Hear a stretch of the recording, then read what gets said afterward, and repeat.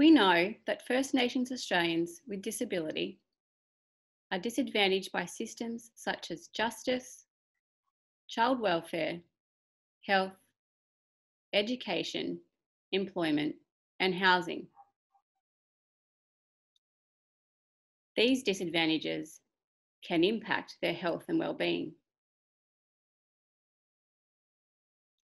Some First Nations people with disability face additional barriers because of their unique experiences of trauma.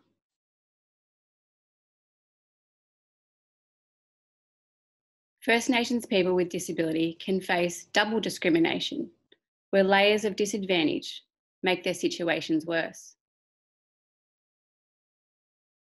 We want to engage with First Nations people with disability, their families, carers, and advocates across Australia, including in remote and very remote areas. We want to hear firsthand their stories of violence, abuse, neglect, and exploitation. These stories are essential for us to carry out our work. We will make every effort to ensure the voices of First Nations people with disability are heard so that we can better understand their experiences, their issues, and the barriers that they face. We have developed 6 guiding principles for our staff to make sure that we engage meaningfully and respectfully with First Nations people with disability. And to make sure we put the voices of First Nations people with disability at the centre of our work.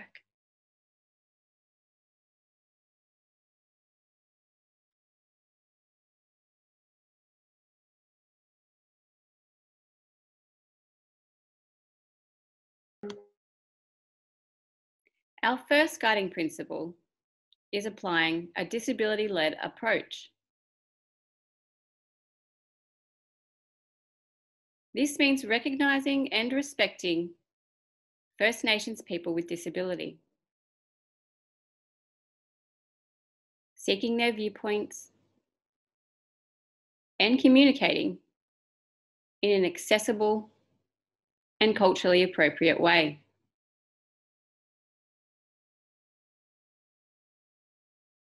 Our second guiding principle is applying a rights-based framework.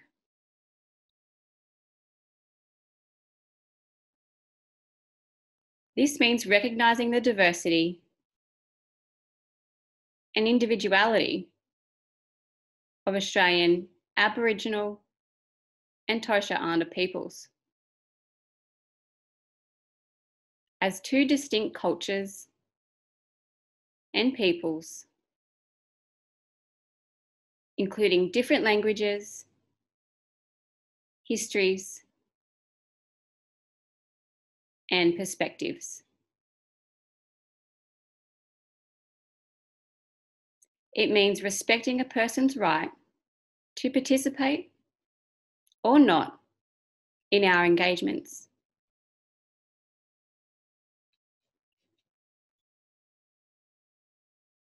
It means respecting a person's choice to share their stories and experiences in their first language or other language that they choose.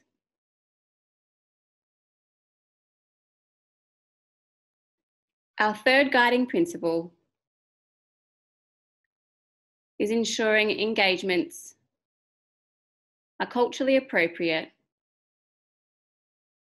safe, and trauma-informed. This means making sure our approach helps people feel culturally, emotionally, and physically safe.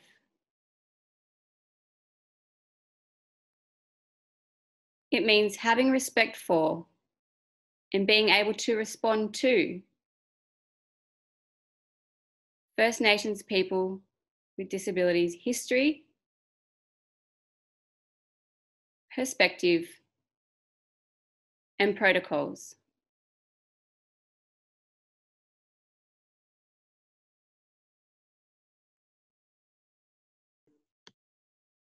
Our fourth guiding principle is supporting a strength-based approach. This means ensuring engagement is based on the priorities and aspirations of First Nations people with disability and supports First Nations perspectives.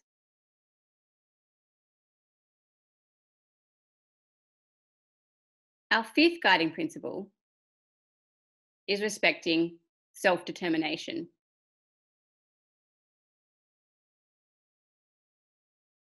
This means ensuring that First Nations people with disability choose how they engage with us in a way that they decide. And making sure our engagement draws on strong First Nations leadership and existing community governance structures.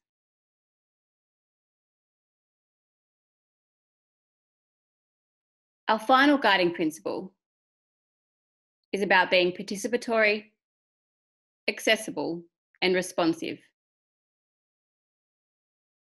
This means genuinely listening to First Nations people with disability and building relationships based on trust and respect.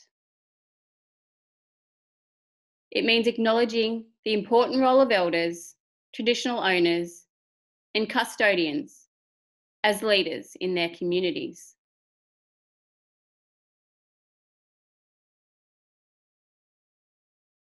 It means observing community values, norms, and protocols.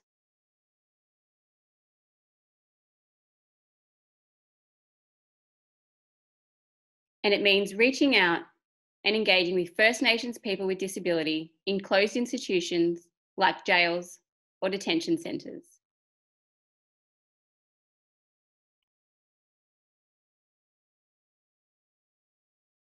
You can find out more about our First Nations engagement principles on our website. Go to Share Your Story and click on First Nations People.